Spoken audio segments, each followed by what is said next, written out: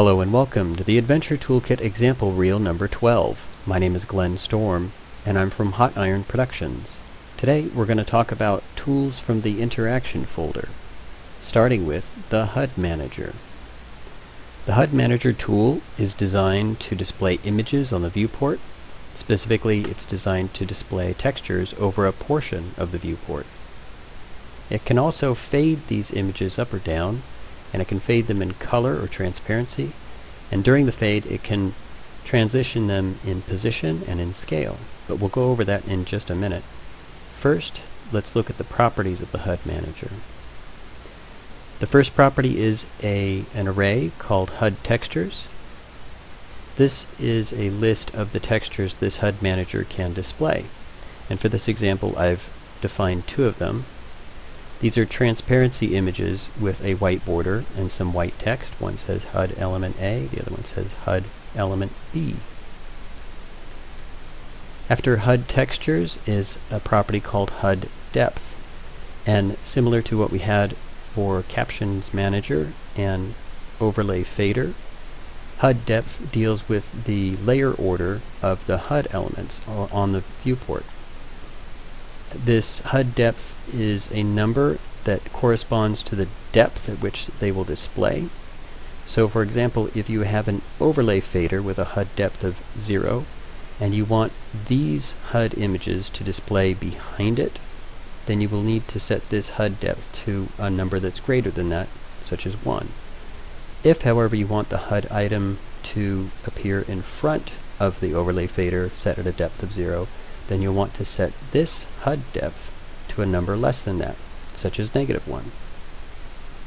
The next property is HUD top, and what we're describing here is a position in vertical screen space. It's a number between 0 and 1, where 0 is the top edge of the screen and 1 is the bottom edge of the screen. The next property is HUD left, and this is also describing the position of the image on screen, where 0 is the leftmost image, or leftmost side of the viewport, and 1 is the rightmost edge of the viewport. In this example, I want to have our image appear at the top left corner, so I'll leave it at 0, 0. The next property is HUD width, and this describes the scale of the image while keeping the proportions of the image the same. So we're only going to have the width to deal with. Again, this is a proportion of horizontal screen space.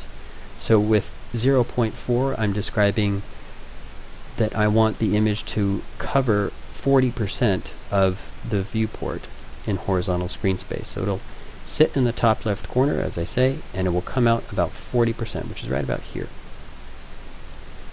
The next property is fade duration, and if this HUD Manager is signaled to fade the HUD image, it will do so over this duration in seconds. I'm going to leave it at the default of 1 second.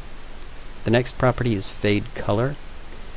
This is the start color of the fade.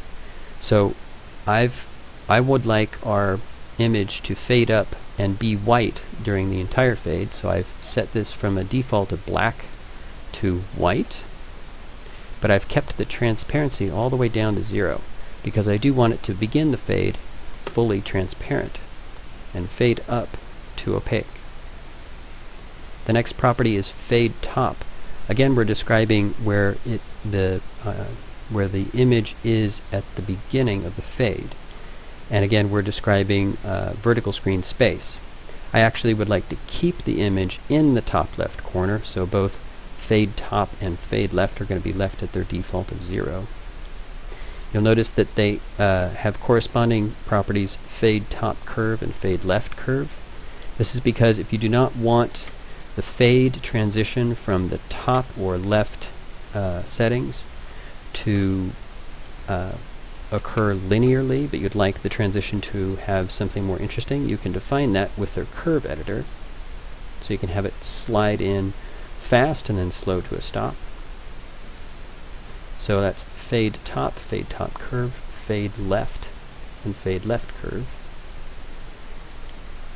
The next property is fade width, and again I don't actually want to change the position or scale of our image as it fades up from transparent. So I'm going to match our HUD width here at fade width and set it to 0.4. But if I did change it and I would like it to interpolate something other than linearly, I could define that with this fade width curve. Okay, that's the HUD Manager. The HUD Manager does not work alone. It needs a HUD trigger in order to activate which image to display. And that's done with the HUD trigger. Let's look at that tool now. The HUD trigger is designed to call up the HUD Manager and ask it to display the next HUD item. Here are the properties. The first is the HUD Manager reference, and we've gone ahead and set our HUD Manager. The next property is the HUD item. This corresponds to the index of the HUD texture array. So first, on this HUD trigger, I'm going to call up element 0, and so I've set it to HUD item 0. The next property on the HUD trigger is HUD fade, and if this box is checked, we are signaling the HUD Manager to fade the item. And that is what I would like to do for this example, so I've checked it. The next property is reverse fade, and if this box is checked, it will begin the fade at its set position here, HUD depth, HUD top, HUD left, and then fade it to the fade top and fade left positions, as well as the fade width. In other words, it will simply reverse the fade. The last property on the HUD trigger is reset on trigger, and if this box is checked, it will turn the HUD trigger off and get it ready for reactivation so you can use it over and over again. And that is what I would like to do in this example, so I've had it checked. Let's hit play, and let's hit our HUD Manager. We expect HUD element A to fade up from transparent, and there it is. While it's running, I'll go ahead and call up HUD element B. Now you'll notice that it popped HUD element A off. If you do not want that to happen, you can reverse the fade, and it will gradually fade out. Okay, that's the HUD trigger and the HUD Manager. The last tool we're going to look at today is the log trigger. The log trigger is designed to send text to the console at runtime. Let's look at the properties. The first one is log string. This is the text that will be sent to the console once this trigger is activated. And for this example, I've said this is from the log trigger. The next property is log on deactivate, and this is text that will be sent to the console when this tool is deactivated.